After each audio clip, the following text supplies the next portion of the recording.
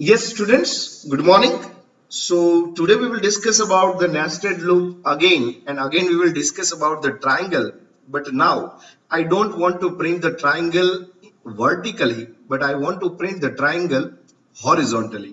એટલે એનો મતલબ એમ કે તમારે બે ટ્રાયંગલ ને at A time any space manage કરવી પડે. જેમ કે મારે કંઈક આઉટપુટ જોઈએ છે, એ આઉટપુટ કંઈક આવવું જોઈએ છે. પહેલા આપણે આઉટપુટ ઉપર ચર્ચા કરી લઈએ એટલે તમને વધારે ખ્યાલ આવે. I want the star over here.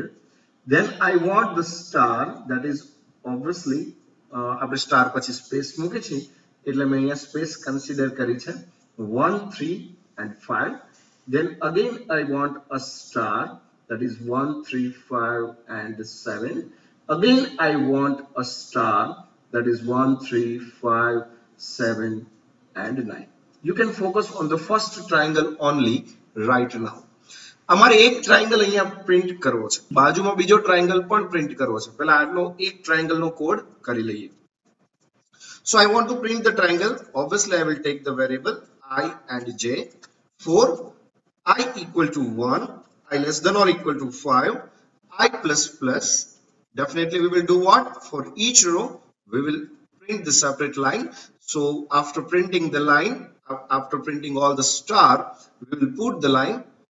Then we can take here j equal to 1, j less than or equal to I, j plus plus and I સુધી જઈએ એટલે આપણો ટ્રાયંગલ શેપ ની અંદર વેલ્યુ આવે. અહીંયા તમે સ્ટાર પ્રિન્ટ કરી શકો, સ્પેસ આપી શકો, and then you can just click on build and run, and then you can see that the output is as same as available over here. આટલું તો તમે કરી જ શકતા હતા કે ભાઈ એક લેફ્ટ અલાઇન ટ્રાયંગલ ને પ્રિન્ટ કરી શકાય. પણ મારે સાથે સાથે આઉટપુટ કંઈક એવું જોઈએ છે કે આ સ્ટાર પ્રિન્ટ થાય એની બાજુમાં એક્ઝેક્ટલી, એટલે આ એક આખો ટ્રાયંગલ પ્રિન્ટ થઈ જાય પછી બાજુમાં એક્ઝેક્ટલી બીજો ટ્રાયંગલ આવો ને આવો પ્રિન્ટ થવો જોઈએ.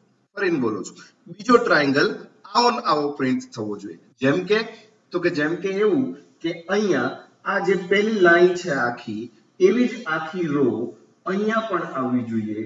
1 1 3 1 3 and 5, definitely here 1 3 5 7 1 3 5 7 and 9. તો વાત એવી છે કે એક લેફ્ટ અલાઇન ટ્રાયંગલ છે ની બાજુમાં એક્ઝેક્ટલી લેફ્ટ અલાઇન ટ્રાયંગલ આવવો જોઈએ. એટલે બાજુમાં એક્ઝેક્ટલી ટ્રાયંગલ આવવો જોઈએ તો તમારે હવે સ્પેસ કેલ્ક્યુલેટ કરીને ચાલવું જોઈએ. તો મેં અહીંયા એવી રીતે લખી દીધું છે કે તમને ઓટોમેટિક સમજાઈ જાય. આ બંને વચ્ચેની જે સ્પેસ છે એટલે કે પહેલો સ્ટાર પ્રિન્ટ થાય પછી જે સ્ટાર પ્રિન્ટ થાય, બંને વચ્ચે જો તમે કેલ્ક્યુલેટ કરો તો અહીંયા તમને જે મળે that is 8 સ્પેસ, રાઈટ? એટલે એનો મતલબ એમ કે પહેલા સ્ટાર પછી હું 8 ની સ્પેસ મૂકું એટલે અહીંયા મને સ્ટાર મળે. પછી મારે શું કરવું પડે તો કે પછી અહીંયા 1 2 3 4 5 and 6, એનો મતલબ એમ કે અહીંયા 6 સ્પેસ છે. પછી તમે ચેક કરો તો અહીંયા 1 2 3 4 સ્પેસ છે. પછી તમે ચેક કરો તો 2 ની સ્પેસ છે અને પછી કોઈ સ્પેસ નથી. એનો મતલબ એમ કે પહેલો સ્ટાર પ્રિન્ટ કર્યા પછી હું 8 ની સ્પેસ આપું એટલે બીજો સ્ટાર પ્રિન્ટ થાય. પછી બે સ્ટાર પ્રિન્ટ કરીને 6 ની સ્પેસ આપું એટલે ફરીને બે સ્ટાર તમે પ્રિન્ટ કરી શકો. તો સેમ યુ કેન રિપીટ. વાત કઈ કેવી છે, એક સ્ટાર પ્રિન્ટ કરીને બાજુમાં બીજો સ્ટાર પ્રિન્ટ કરો છે એટલે પહેલી વાર 8 ની સ્પેસ, બીજી વાર 6 ની સ્પેસ, ત્રીજી વાર 4 ની સ્પેસ, ચોથી વાર 2 ની ને પાંચમી વાર કોઈ સ્પેસ ના આપું તો મારા એક ટ્રાયંગલ ની બાજુમાં એક્ઝેક્ટલી બીજો ટ્રાયંગલ આવે. હવે ટ્રાયંગલ પ્રિન્ટ કરવા માટે આપણે શેની લૂપ લઈ છે તો કે સીધી વાત છે, આપણે જેની લૂપ લઈ છે.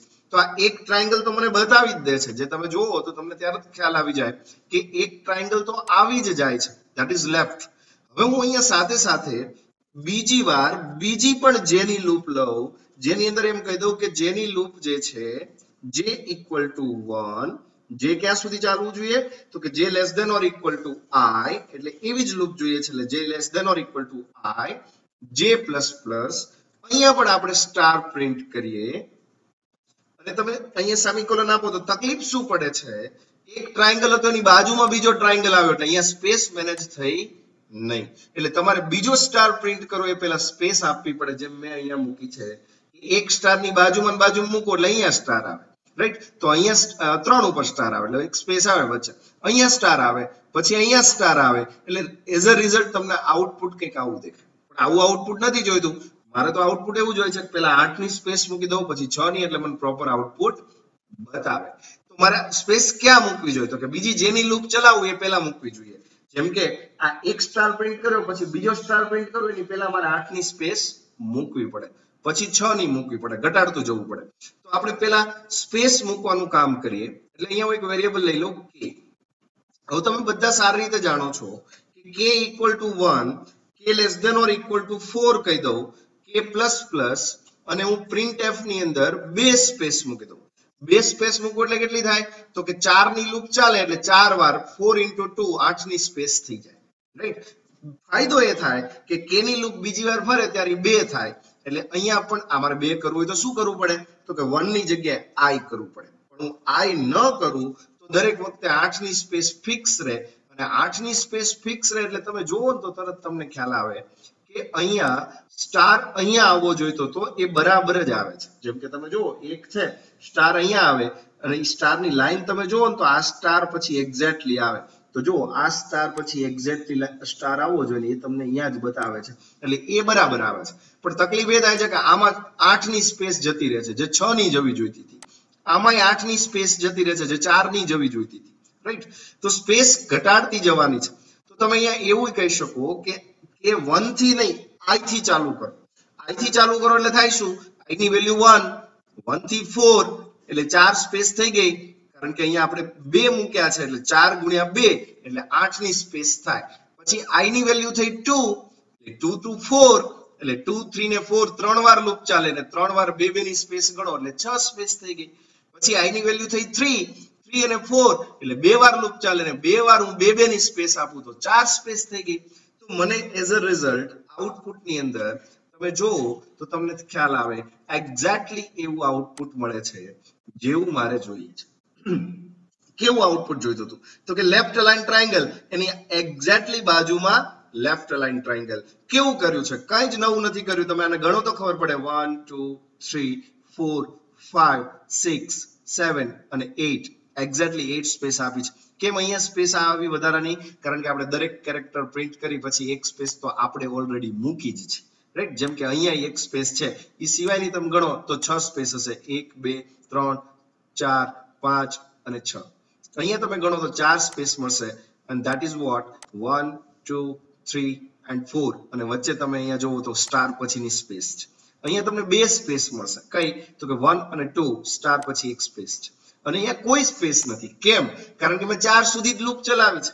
તમે લૂપને બરાબર જોવો તો મેં 5 સુધી ચલાવી જ નથી, એટલે પાંચમો જ્યારે i 5 થાય એટલે લૂપ ચાલશે જ નહીં, લૂપ ચાલશે જ નહીં એટલે સ્પેસ આવશે જ નહીં, રાઈટ? તો એઝ અ રિઝલ્ટ આપણને આઉટપુટ પ્રોપર મળશે. પણ ઘણા લોકો એમ કે સર, મારે લેફ્ટ ની બાજુમાં લેફ્ટ પ્રિન્ટ કરવું એનો કોઈ મતલબ જ નથી. મારી પાસે આવો તો એક ટ્રાયેંગલ છે જ અને તમે બાજુમાં પ્રિન્ટ કરો છો. મારે તો લેફ્ટ ની બાજુમાં પિરામિડ આવવો જોઈએ. જેમ કે કેવી રીતે? તો જરા અહીંયા આપણે એ પણ કરી દઈએ. અહીંયા એક સ્ટાર આવવો જોઈએ. Star star star star star, that is 1 3 5. here also 1 3 5 and 7. અહીંયા પણ આવવું જોઈએ 1 3 5 7 અને 9. હવે પિરામિડ આવવો જોઈએ. પિરામિડ, તો કે પિરામિડ તમે બધા સારી રીતે જાણો છો કે પિરામિડ ક્યાંથી સ્ટાર્ટ થાય? તો કે પિરામિડ સ્ટાર્ટ થાય that is from 5. એટલે અહીંયા આવે 5 ઉપર એક સ્ટાર, પછી તો કે 4 અને 6 ઉપર એક સ્ટાર આવે, પછી તો કે 3 5 અને 7 ઉપર એક સ્ટાર આવે, 3 5 અને 7. પછી તો કે પછી 2 4 6 8 ઉપર એક સ્ટાર આવે, 2 4 6 અને 8. અને પછી નો ચેન્જ 1 3 5 7 અને 9 ઉપર મને સ્ટાર મળવો જોઈએ. એનો મતલબ એમ કે એક સ્ટાર પ્રિન્ટ કરું પછી, એટલે કે એક લેફ્ટ અલાઇન ની બાજુમાં મારે જોઈએ છે, and that is I want that is a pyramid. તો પિરામિડ જોતો હોય તો મારે કેલ્ક્યુલેશન ઉપર ચાલવું જોઈએ. કેલ્ક્યુલેશન શું થઈ શકે? તો કે અહીંયા તમે જુઓ તો કેટલી સ્પેસ પછી તમારો સ્ટાર આવે? તો તમે અહીંયા ગણો તો 8 સ્પેસ આની, રાઈટ? અને 4 સ્પેસ આની, જે આપણે અત્યાર સુધી કામ કરતા હોય એટલે 8 ને 4 12 સ્પેસ મૂકવી પડે. અહીંયા તમે ગણો તો 3 ને 6 9 એટલે 6 સ્પેસ આની અને આપણે આ પેલા અહીંયા 3 મૂકતા એ એટલે 3 સ્પેસ આની એટલે 6 ને 3 9 સ્પેસ મૂકવું એટલે અહીંયા કામ થાય. અહીંયા તમે ગણો તો 1 2 3 4 4 સ્પેસ આની અને અહીંયા 2 ની સ્પેસ એટલે 4 ને 2 6 સ્પેસ આપવું એટલે અહીંયા કામ થાય. અહીંયા તમે ગણો તો 2 સ્પેસ આની 1 સ્પેસ આની એટલે તમે ગણો તો 2 વત્તા 1 3 ની સ્પેસ અને અહીંયા કોઈ સ્પેસ નહીં. તો એઝ અ રિઝલ્ટ મારે સ્પેસ કેટલી આપવી પડે તો કે પેલા 12 પછી 9 પછી તો કે 6 અને પછી તો કે 3 અને પછી કોઈ સ્પેસ નહીં, ધેટ ઇઝ અ 0.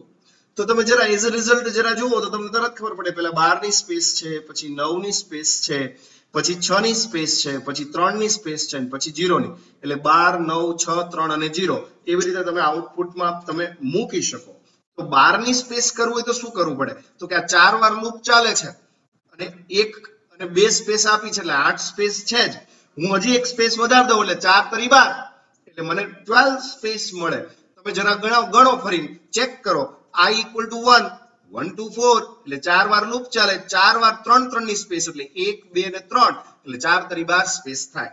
i ની વેલ્યુ થાય 2 2 2 4 2 2 4 ગણો એટલે 3 વાર લૂપ ચાલે, 3 વાર 3 3 ની સ્પેસ એટલે 9 ની સ્પેસ થાય. પછી i equal to 3 3 અને 4 એટલે 2 વાર લૂપ ચાલે, 2 વાર 3 3 ની સ્પેસ એટલે 6 ની સ્પેસ થાય. એટલે 1 2 અને 3 ની સ્પેસ 12 9 6 3 અને 0 એવી રીતે ચાલે જેમ અહીંયા લખ્યું છે 12 9 6 3 અને 0. તો તમને એઝ અ રિઝલ્ટ તમે જરા જુઓ તો તરત તમને ખબર પડી જાય કે જેવું આઉટપુટ જોઈએ છે એવું આઉટપુટ મને સ્ક્રીન ઉપર દેખાય છે. જેમ કે મારે લેફ્ટ અલાઇન ટ્રાયેંગલ ની બાજુમાં મારે પિરામિડ જોઈએ છે.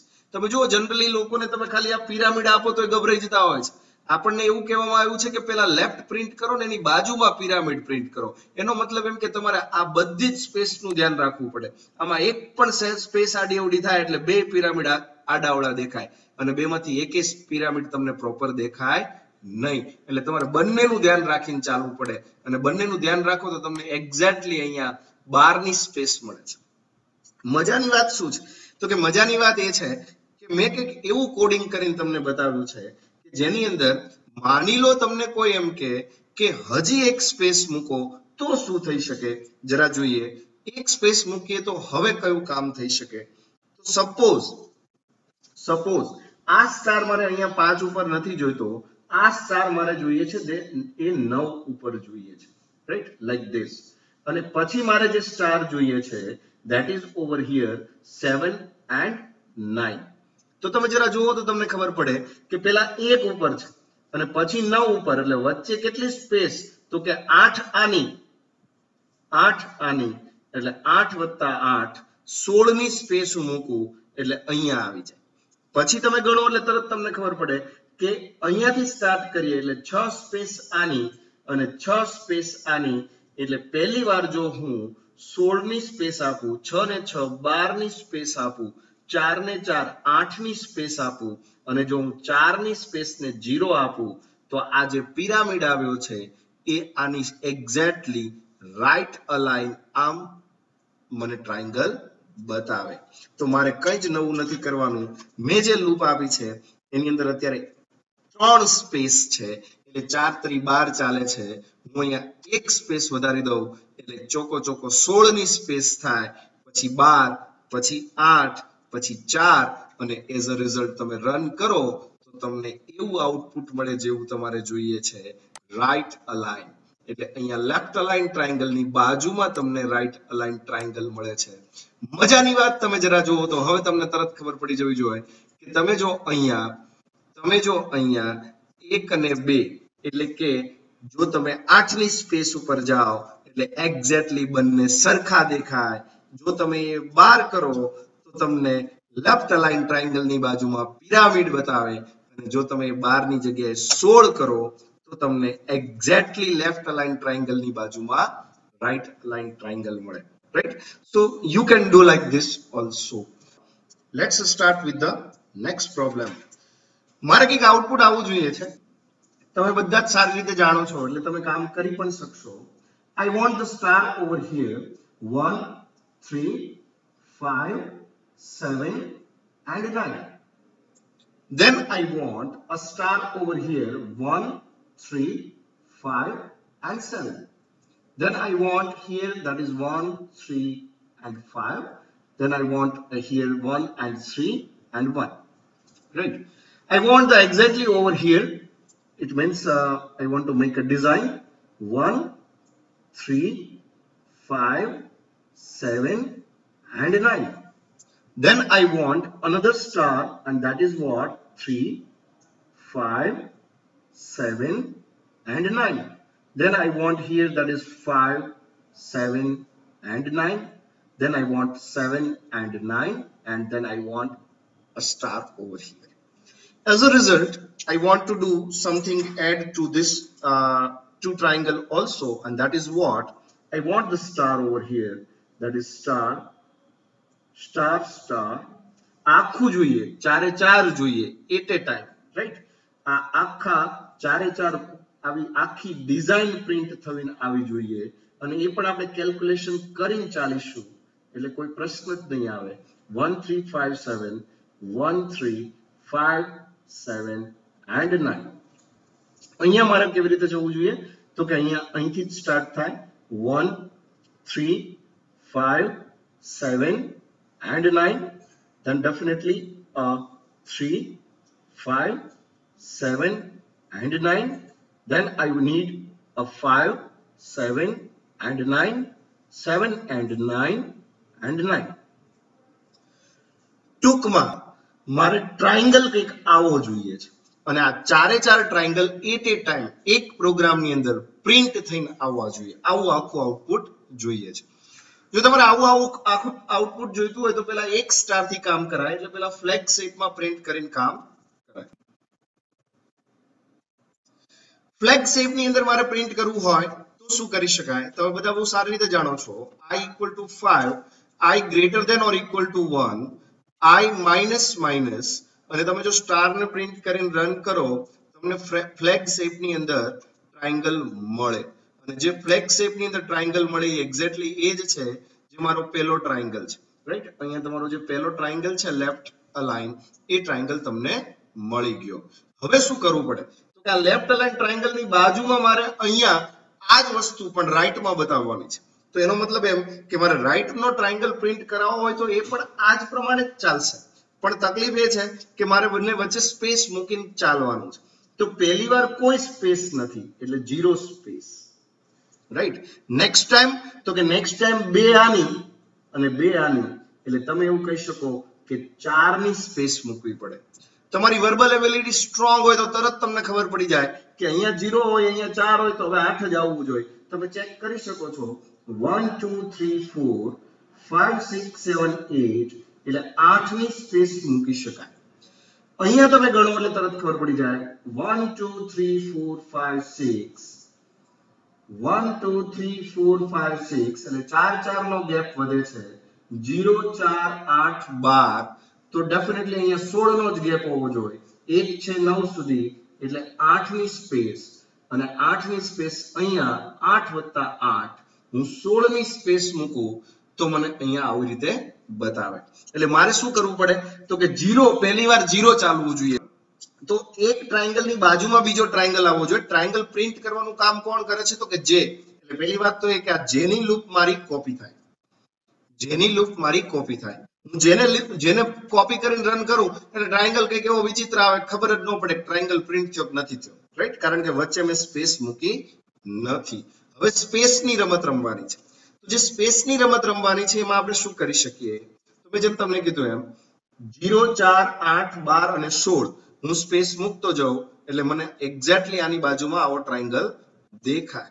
તો મારે શું કરવું પડે તો કે 0 4 8 12 અને 16 તો હું k = 1 કરી દઉં, k <= 4 કરી દઉં, k ++ કરી દઉં એટલે k ની લૂપ જે છે એ 4 વાર ચાલે અને મારે પહેલી વાર 0 ચલાવવાનું છે. એટલે ફાયદો શું થાય તો કે આ 5 છે k ની i ની વેલ્યુ 5 છે અને હું k 1 ને બદલે i કરી દઉં એટલે i ની value 5 5 less than or equal to 4 condition false એટલે પહેલી વાર કોઈ રન થાય નહીં. બીજી વાર રન થાય એટલે 4 less than or equal to 4 એટલે આ તો એક જ સ્પેસ આપે અને લૂપ એક જ વાર ચાલે એટલે મારે અહીંયા એક સ્પેસ ની જગ્યાએ સ્પેસ કરી દેવી પડે 1 2 3 અને 4. જો હું 4 ની સ્પેસ આપું તો થાય શું કે i ની વેલ્યુ થઈ 4 less than or equal to 4 એટલે એક જ વાર લૂપ ચાલે, એક વાર ચાલે ત્યારે 4 વાર સ્પેસ મૂકી દે, બીજી વાર 2 વાર ચાલશે ત્યારે 8 સ્પેસ મૂકશે, ત્રીજી વાર 3 વાર ચાલશે એટલે 12 મૂકશે, ચોથી વાર 4 વાર ચાલશે એટલે 16 મૂકશે એટલે સ્પેસ દરેક વખતે 4 4 4 વધતી જશે. 1 2 3 and 4 સ્પેસ મૂકીને જો તમે આગળ ચાલો એટલે તમને તરત જ દેખાય કે આઉટપુટ એવું જ આવે છે જેવું મારે સ્ક્રીન ઉપર જોઈતું હતું. and that is what તો કે મારે આઉટપુટ આવું જોઈતું હતું. Left align triangle that is flag shape અને એક્ઝેક્ટલી એનો ઓપોઝિટ ટ્રાયેંગલ મારે અહીંયા જોઈતો હતો અને મેં સ્પેસ મૂકી તો મને એક્ઝેક્ટલી એ જ પ્રમાણેનો ટ્રાયેંગલ ગોઠવાઈને આવી ગયો. હવે મારે એવું જોઈએ છે કે એક્ઝેક્ટલી આનો રિવર્સ શેપ તમે જરા જુઓ તો તમને ખબર પડે આનું ઓપોઝિટ ડાયરેક્શન અહીંયા મળે છે અને આની ઓપોઝિટ ડાયરેક્શન અહીંયા મળે છે એટલે આનો મારે એક્ઝેક્ટલી રિવર્સ શેપ નીચે જોઈએ છે. જેમ કે અત્યારે જે મળે છે એનો એક્ઝેક્ટલી રિવર્સ શેપ નીચે જોઈતો હોય તો મારે શું કરવું પડે તો કે કંઈ નવું નહીં કરવાનું, જે લૂપ ફેરવી છે એ જ લૂપને કોપી કરો, એ જ લૂપને કોપી કરો એટલે તમને એક્ઝેક્ટલી એઝ ઇટ ઇઝ એવું બતાવે. હવે તમારે આને ઉલટું કરવાનું છે. જો ઉલટું કરવાનું હોય તો તમારે પહેલી વાર 5 ની લૂપ ન ફરે, પહેલી વાર 1 ની જ લૂપ ફરે એટલે ખાલી આ એક ફેરવો એટલે કામ થઈ જાય. Less than or equal to 5 minus minus ને બદલે પ્લસ પ્લસ કરો, you will get the exactly the same result that I want on the paper. And here you can verify that I want the left align, I want the right align, I want the left align from 1 to 5, I want the right align from 1 to 5 and you will get the result that is available over here. Right? પણ મેં કંઈ નવું નથી કર્યું. એક triangle ની બાજુમાં બીજો પ્રિન્ટ કર્યો, બીજા ની બાજુમાં બીજો પ્રિન્ટ કર્યો.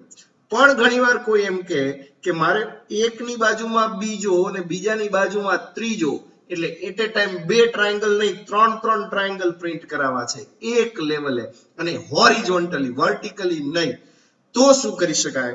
that I want to move ahead. Let's start. Yes students, now I want to move towards the different approach. I want to print a 3 triangle at a time and that is horizontally. એટલે એનો મતલબ એમ કે left align, middle એટલે કે pyramid અને right align ત્રણેય triangle મારે અહીંયા 3 ટ્રાયેંગલ એટ એ ટાઈમ જોવા છે અને એટ એ ટાઈમ 3 ટ્રાયેંગલ જોવા હોય તો કેવી રીતે કામ કરી શકાય જરા જુઓ. માની લો મારે અહીંયા પહેલો પ્રિન્ટ કરવો છે that is star at the 1 and 3. Then I need a star at the 1 3 and 5, 1 3 5 and 7. Then I need a star at 1 3 5 7 and 9. Now I need a star over here and that is a pyramid and that is what? A 5. Then I need a 4 and a 6. Then I need a star at the 3, 5 and 7. Then definitely I need a star at the 2, 4, 6 and 8. And then I need a star at the 1, 3, 5, 7 and 9. Now I need one more triangle over here. That is a right aligned triangle I want. And that is a star over here. Then I need a star at the 7 and 9. Then I need a star at the 5, 7 and 9. Then I need a star at the 3, 5, 7 and 9. Then I need a star at that is 1, 3, 5, 7 and 9. તો જો star 1 ઉપર છે, 5 ઉપર છે અને 9 ઉપર છે. તો મારે કેવી રીતે કામ કરવું પડે? પ્રિન્ટિંગ હંમેશા કેવી રીતે થાય? એક લાઈનમાં થાય. તમે માની લો આને પ્રિન્ટ કરવા બેસો ડોક્યુમેન્ટને તો તમારા આ ત્રણેય એક લાઈનમાં પહેલા થાય એટલે લાઈન બાય લાઈન હોય. એવી જ રીતે પ્રિન્ટિંગ એવી જ રીતે હોય કે સ્ટાર પહેલો પ્રિન્ટ થાય પછી પેલો બીજો સ્ટાર ને પછી ત્રીજો સ્ટાર પછી આવી રીતે એટલે તમારે કેલ્ક્યુલેશન વચ્ચે કેલ્ક્યુલેશન કરીને ચાલવું પડે. તો પહેલા આપણે લેફ્ટ અલાઇન ટ્રાયેંગલ માં જતા રહીએ. એટલે હું અહીંયા જે કંઈ લખ્યું છે બધું જ રિમૂવ કરી દઉં. I need a first triangle and that is a left triangle. What to do? Very simple. For I equal to 1, I less than or equal to 5, I plus plus. Definitely we need a new line after each row, that is I. Then I want j equal to 1, j less than or equal to 5, j plus plus. Then definitely we need to print a star. So I'm just printing the star. I don't need to go up to 5. I need to go up to I. And then you can just execute, and then you can found that the first triangle will be printed, and the first triangle is this, and that is a left aligned triangle. બાજુમાં exactly મારે pyramid જોઈએ છે. Pyramid જોઈતો હોય તો મારે પહેલા calculation કરવું પડે કે વચ્ચે કેટલી સ્પેસ મૂકવી પડે. તો વચ્ચે અહીંયા તમે ગણો તો તમને તરત ખબર પડી જાય 8 સ્પેસ આ અને 4 સ્પેસ આ, એટલે તમારે 12 સ્પેસ મૂકવી પડે. પછી તમે આગળ જાઓ તો તમને અહીંયા 6 અને 3 એટલે 9 ની સ્પેસ મૂકવી પડે. પછી તમે આગળ જાઓ એટલે 4 અહીંયા 2 અહીંયા 6, પછી તમે જાઓ તો 3 અને પછી 0 એટલે 12 9 6 3 0 એટલી સ્પેસ મૂકીને પછી આના ટ્રાયેંગલ ને પ્રિન્ટ કરો તોય તમને આઉટપુટ પ્રોપર બતાવે. તો કેવી રીતે જઈ શકાય? તો બહુ સિમ્પલ છે. I just need to do the same thing. એટલે હું એ જ કામ કરું છું જે પહેલા કરતો હતો. એટલે જે પ્રિન્ટ કરતો હતો એ એમનામ જ છે, પણ હું વચ્ચે સ્પેસ મૂકું છું. એની અંદર હું એવું કહું છું કે I થી ચાલો 4 સુધી, I થી ચાલો 4 સુધી, અને સ્પેસ કેટલી આપવાની? તો કે પહેલી વાર 12 એટલે 1 2 અને 3, 3 ની સ્પેસ આપું. 4 સુધી ચાલુ એટલે 4 ગુણ્યા 3 12 ની સ્પેસ. પછી 3 થી 4 એટલે થાય એવું કે 3 થી 4 એટલે 2 વાર લૂપ ચાલે, 2 વાર લૂપ ચાલે અને 3 3 ની સ્પેસ આવે એટલે 6, અને જો જ્યારે 3 વાર લૂપ ચાલે એટલે કે I equal to 2 to 4 હોય એટલે 3 વાર ચાલે, રાઈટ? તો 2 3 and 4 less than or equal to 4 સુધી જવું પડે. 1 2 અને 3 ની સ્પેસ આપું, I will get the second triangle and that will be the pyramid. અને તમે જરા જોવો તો તમને તરત ખબર પડી જાય કે લેફ્ટ અલાઇન ટ્રાયેંગલ એની બાજુમાં પિરામિડ. પણ જો તમે બરાબર ધ્યાન આપો તો તમારે વચ્ચે અહીંયા કેટલી સ્પેસ છે એનું પણ ધ્યાન રાખવું પડે તો તમને ત્રીજો ટ્રાયેંગલ મળે. તો વચ્ચે કેટલી સ્પેસ જાય છે જરા જોઈ લઈએ. અહીંયા તમે ચેક કરો તો તમને સ્પેસ મળશે 5 સુધી જાય છે, એટલે 4 સ્પેસ આ 4 અને 8 સ્પેસ આ એટલે 12, એટલે અગેન અહીંયા 12 નો ડિફરન્સ આવ્યો. અહીંયા તમે જોશો તો 3 નો ડિફરન્સ આ બાજુ છે, પણ આ બાજુ 6 નો ડિફરન્સ છે, એટલે 6 ને 3 તો કે 9 નો ડિફરન્સ અહીંયા ક્રિએટ થઈ ગયો છે. અહીંયા તમે જુઓ તો 2 એટલે કે 4 3 2 એક જ જવાનું. અહીંયા તમે જશો તો તમને તરત ખબર પડશે કે ઇટ ઇઝ 8 6 4 and 2, 4 વત્તા 2 6, 2 વત્તા 1 3 એટલે 12 9 6 3 0. એનો મતલબ એમ કે એ જ કામ કરવાનું જે પહેલા કરતા. તમારી કે ની જે લૂપ છે એ જે સ્પેસ છે અને જેનું જે તમે પ્રિન્ટ કરો છો એને કોપી કરીને પેસ્ટ કરો અને એ જ કામ કરો એટલે તમને આઉટપુટ ની અંદર ત્રીજો પિરામિડ પણ બતાવી દે. અને તમે જરા જોવો તો તમને તરત ખબર પડી જાય લેફ્ટ અલાઇન, મિડલ અને રાઈટ અલાઇન. હવે વાત એ છે કે એક્ઝેક્ટલી મારે આનો રિવર્સ શેપ જોઈએ છે. રિવર્સ શેપ એટલે કેવો? તો કે માની લો કે મારે આ જે સ્ટાર આવ્યા છે એના એક્ઝેક્ટલી રિવર્સ માં જોઈએ. એક્ઝેક્ટલી રિવર્સ ની અંદર કેવી રીતે આવી શકે? તો કે જે અહીંયા 5 સ્ટાર આવ્યા છે એ 5 સ્ટાર મારે અહીંયા મૂકવા છે. 1 3 5 7 and 9. Then I need here that is 1 3 5 and 7. Then I need a 1 3 and 5. Then I need 1 and 3 and 1. આવું જ એક્ઝેક્ટલી અહીંયા ઉપર જે હતું એનું રિવર્સ મારે અહીંયા જોઈએ છે, અને એ રિવર્સ કેવી રીતે આવી શકે એ પણ તમે જાણો છો. 1 3 5 7 and 9. Definitely I need over here that is 2 4 6 and 8. I need over here that is 3 5 and 7. Then I need value over here 4 and 6, and then I need at the 5, right? એટલે મારે કંઈક આઉટપુટમાં તમે જરા જુઓ તો તમને તરત ખબર પડી જાય કે લેફ્ટ અલાઇન ટ્રાયેંગલ છે, આ પિરામિડ છે, પણ આનો રિવર્સ છે, આનો રિવર્સ છે, તો આનો રિવર્સ મારે અહીંયા જોઈએ છે અને ત્યાં મારે જે રિવર્સ જોઈએ છે એ કેવી રીતે મૂકી શકાય? તો તમે અહીંયા એવું પણ કરી શકો, that is 1 3 5 7 and 9, then 3 5 7 and 9, then a 5 7 and 9, then I need a 7 9 and 9, right? તો તમે જો તો તમને તરત ખબર પડે કે આનો રિવર્સ મારે અહીંયા જોઈએ છે અને તમે સ્પેસ ની અંદર જોવા જાઓ તો તમને તરત રિવર્સ સ્પેસ દેખાશે, જેમ કે અહીંયા તમને દેખાય છે 0 3 6 9 અને 12, તો તમે આમાં જશો તો તમને એવું દેખાશે કે 0 3 6 9 અને 12 ગણી લેવાની છૂટ. તમે જરા જોઈ લો આઉટપુટમાં રિવર્સ જ જતું હશે. અહીંયા 3 ની સ્પેસ છે, અહીંયા 3 6 ની સ્પેસ છે, અહીંયા 6 અને અહીંયા 3, that is a 9 ની સ્પેસ છે. અહીંયા તમે ગણો તો 8 અને 4 12 ની સ્પેસ, એટલે ઉલટું જાય છે 0 3 6 9 12.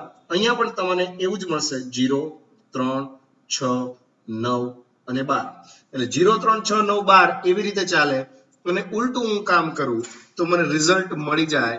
તો મારે કશું જ કરવાનું ના રહે, આ જ આખી લૂપ કોપી થાય. એની અંદર હું એમ કહી દઉં કે I equal to 1 નહીં, I equal to 5, I greater than or equal to 1, I minus minus. હવે તમે જરા વિચારો એટલે તમને તરત ખબર પડે I ની વેલ્યુ 5 થઈ એટલે 1 to 5 એટલે પહેલા 5 સ્ટાર પ્રિન્ટ થાય, પછી 5 સ્ટાર પ્રિન્ટ થાય, પછી k ની value k equal to I 5 છે, 5 less than or equal to 4, condition false. તો આપણે એવું જ જોઈતું હતું, પહેલી વાર 0 ની સ્પેસ જાય એટલે સ્પેસ વાળી લૂપ પહેલી વાર ચાલશે જ નહીં. એવું જ અહીંયા થશે, પહેલી વાર સ્પેસ વાળી લૂપ ચાલશે જ નહીં. પણ જ્યારે તમે બીજી વાર જશો ત્યારે તમે ચેક કરો, બીજી વાર 4 પછી 3 ની સ્પેસ, પછી 4 પછી 3 ની સ્પેસ, એવી રીતે ચાલવું જોઈએ. તો તમે જરા જોવો તો તમને તરત ખબર પડે I equal to 4 થાય, I equal to 4 થાય એટલે 1 2 less than or equal to 4, less than or equal to 4 એટલે તમને 4 સ્ટાર બતાવે અને I ની વેલ્યુ 4 થઈ એટલે 4 less than or equal to 4 અને અહીંયા તમે ગણો તો 1 2 અને 3 ની સ્પેસ, એટલે પહેલી વાર જે તમારી સ્પેસ છે 3, કારણ કે 4 less than or equal to 4, તો આપણે અહીંયા 3 ની સ્પેસ જોઈતી હતી. પછી I 2 થશે એટલે 6, I 3 થશે એટલે 9, તો તમારી I ની વેલ્યુ જે રહી એના ઉપર તમારી સ્પેસ નક્કી થાય અને એઝ અ રિઝલ્ટ તમે જોવો તો તમને એક્ઝેક્ટલી એવું જ આઉટપુટ મળે જેવું આઉટપુટ તમારે ઓન સ્ક્રીન જોઈએ છે. Here you can just verify.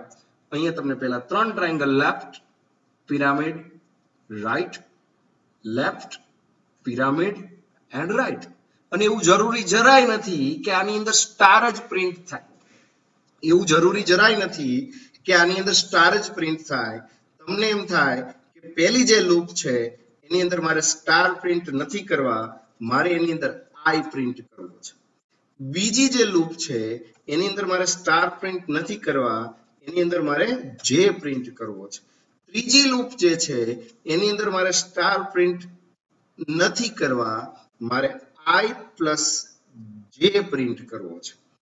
ચોથી જે લૂપ છે એની અંદર મારે સ્ટાર પ્રિન્ટ નથી જ કરવો, એની અંદર મારે I મોડ્યુલો 2 પ્રિન્ટ કરવું છે. પાંચમી જે લૂપ છે એની અંદર મારે જે સ્ટાર પ્રિન્ટ નથી કરવો, જે મોડ્યુલો 2 પ્રિન્ટ કરવું છે. અને છઠ્ઠી જે લૂપ છે એની અંદર મારે કંઈક એવું કામ કરવું છે કે અહીંયા હું એક કાઉન્ટર નામનો વેરિયેબલ લઈ લઉં, કાઉન્ટર પ્લસ પ્લસ થઈ જાય અને કાઉન્ટર ની વેલ્યુ હું અહીંયા 0 કરી દઉં કે 1 કરી દઉં.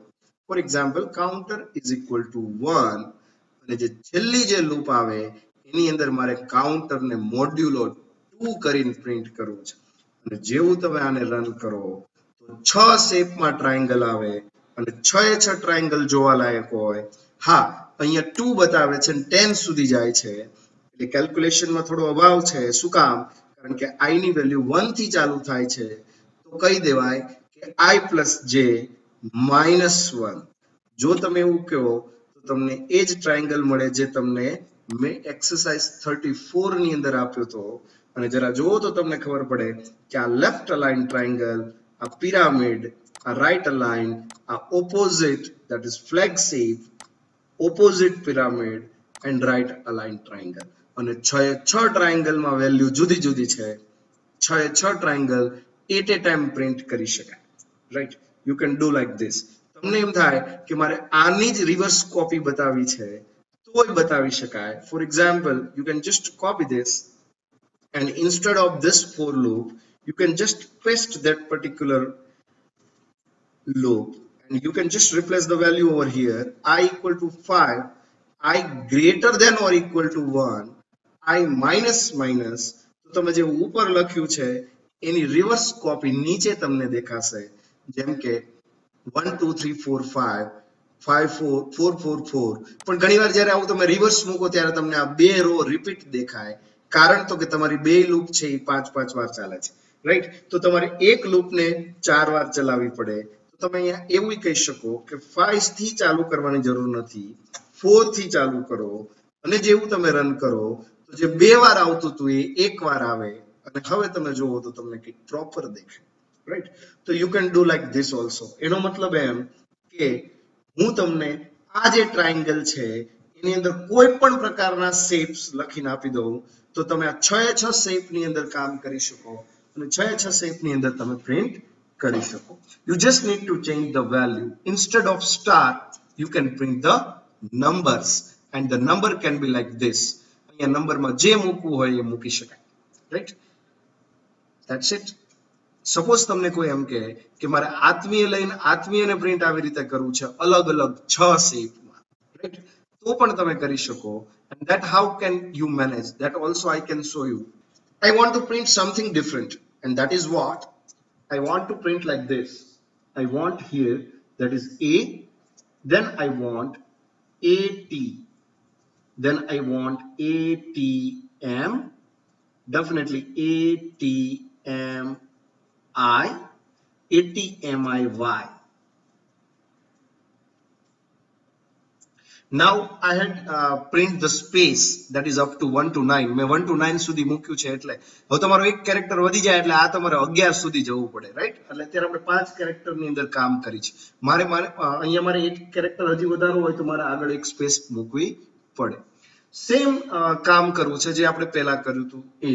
અહીંયા આત્મીય વાળી જે લૂપ છે એ વસ્તુની અંદર મારે આત્મીય 6 એંગલ ની અંદર બતાવવા છે.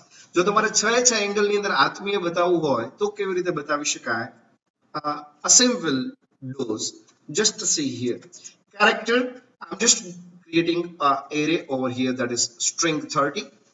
Here you can just ask from the user, enter any string. So user can enter the string. You can just scan the particular thing, %s and str. Once you get the value, you can just declare the variable integer I, j and k. Now I want to print the triangle. Definitely what we will do, I equal to 0, I less than or equal to ક્યાં સુધી જવું જોઈએ? જ્યાં સુધી length ન મળે ત્યાં સુધી str length of str and I plus plus. So up to length it will be go and here you can just write the another loop that is j equal to 0, j less than or equal to I, j plus plus, and you can print the particular character. So you can just write here %c str of I, and whenever you write the str of I you can write the printf/n. So your outer loop will print the particular /n and then you can just test is it working properly or not. For example, I'm just entering the string that is atmiya. જો મને આખું બતાવે છે that is a, પણ મને અહીંયા ATT બતાવે છે. મારે AAT એવું જોઈતું હતું. જેમ કે અહીંયા તમે જુઓ કેમેરામાં મારે જોઈતું હતું AAT, ATM, ATMI. તો હું J ઉપર ડીલિંગ કરું છું. હું J ઉપર જ્યારે ડીલિંગ કરતો હોય તો મારે પ્રિન્ટ str of I નહીં, str of J કરવું જોઈએ. જો હું str of J કરું ને આત્મીય પ્રિન્ટ કરું એટલે મને આખું બતાવે A, ATM, ATMI, ATMIY, ATMIY, A. હવે મારે આ જ વસ્તુ પિરામિડમાં જોઈએ છે. આ જ વસ્તુ પિરામિડમાં જોઈતી હોય તો તમારે આ જ લૂપ કોપી કરવાની છે અને અહીંયા તમારે પેસ્ટ કરવાની છે. આ જ વસ્તુ તમે કોપી કરીને પેસ્ટ કરો, વચ્ચે તમારે સ્પેસ મૂકવાની છે.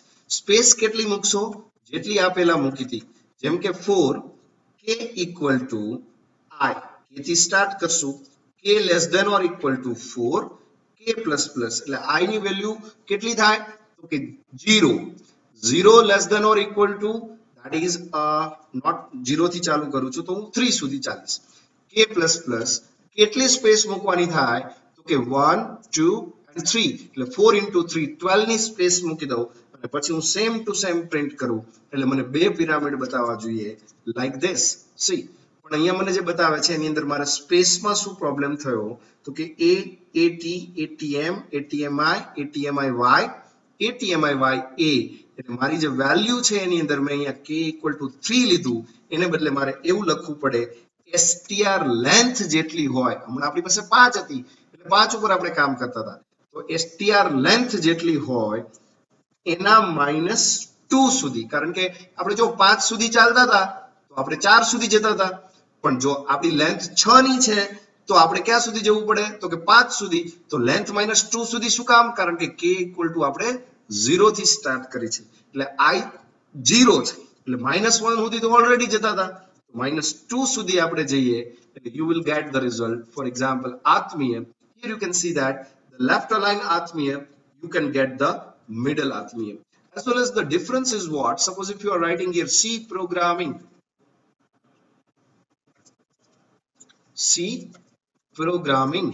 you can get like this: C programming, that is left align, and as well as you can get the middle, that is pyramid.